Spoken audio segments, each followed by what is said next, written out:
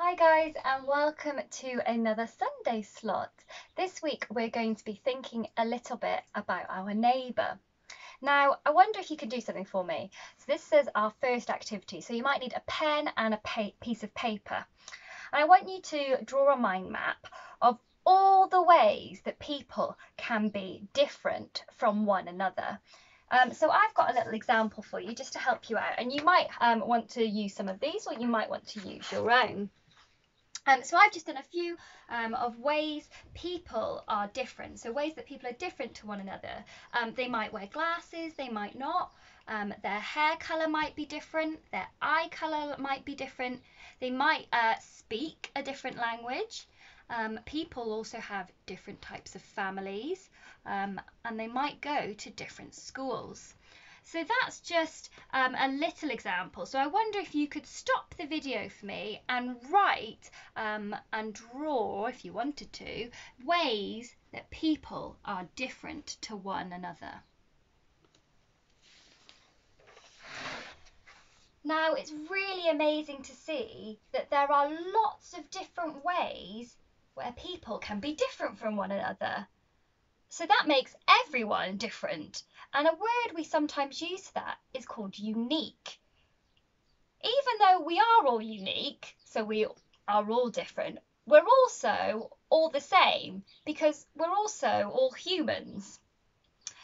This got me thinking a little bit about when I've been the person who has been different. And then I was thinking about all the different countries that I'd been to. I've been really lucky to have lived in different parts of the world, but have still been welcomed even though I have been different. This is a picture of when I lived in China.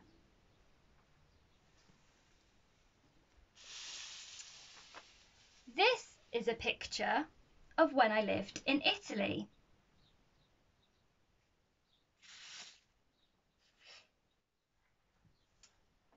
When I lived in these places, sometimes I felt that I was really different to the people that already lived there.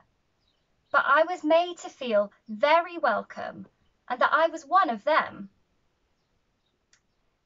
I wonder if you've ever been anywhere where you've been the person who's different. Or maybe you've been in a situation where you feel like you're different. Now, it's really interesting because the Bible has lots to say about things or about people who are different. And it even tells us how we should treat people who are different. It also says lots about our neighbour.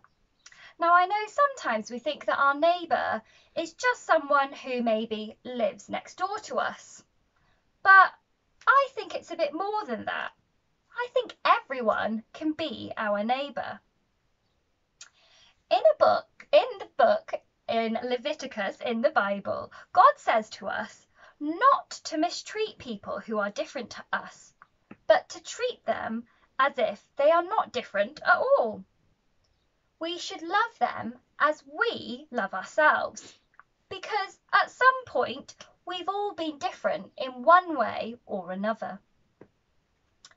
God made us all different. We all think different, we all look different, we all speak different, and we certainly all act different. But it's important to treat everyone with kindness and respect, and that God cares for everyone the same, so he wants our actions to reflect that. God shows no favouritism. He doesn't say, I love you more because you have this colour hair, or I love you more because you come from here and not there. God loves everyone equally. Now, to help us think a little about what we've heard, I've got an activity for us. So, what you'll need are bits of coloured paper, some scissors, and some form of glue. So you're going to cut out different shapes, and they can be square, or they could be circle-ish. They can be triangles, And I want you to cut out different shapes and different sizes. And what we're going to do, we're going to put some of these different shapes and different sizes and different colours to make lots of different houses, to remind us that everyone is our neighbour and that we were all different but all equal and valued. So we can choose a part of the paper that we've cut out. We can stick another bit of paper that we've cut out on. We might want to put a door on, or a window maybe. It's up to you. And we can do as many of these as we like. We can make our own community of lots of different houses and lots of different shapes to remind us, like I said, that we are all different, but that we are all valued and equal in the eyes of God. So we hope that you have a happy Sunday, and we hope you have a great time making your little community and thinking about how we can love our neighbour and how we can show respect to those who are different to us. So we look forward to seeing you next week, and we hope you have a very happy Sunday and a fabulous week. Bye guys!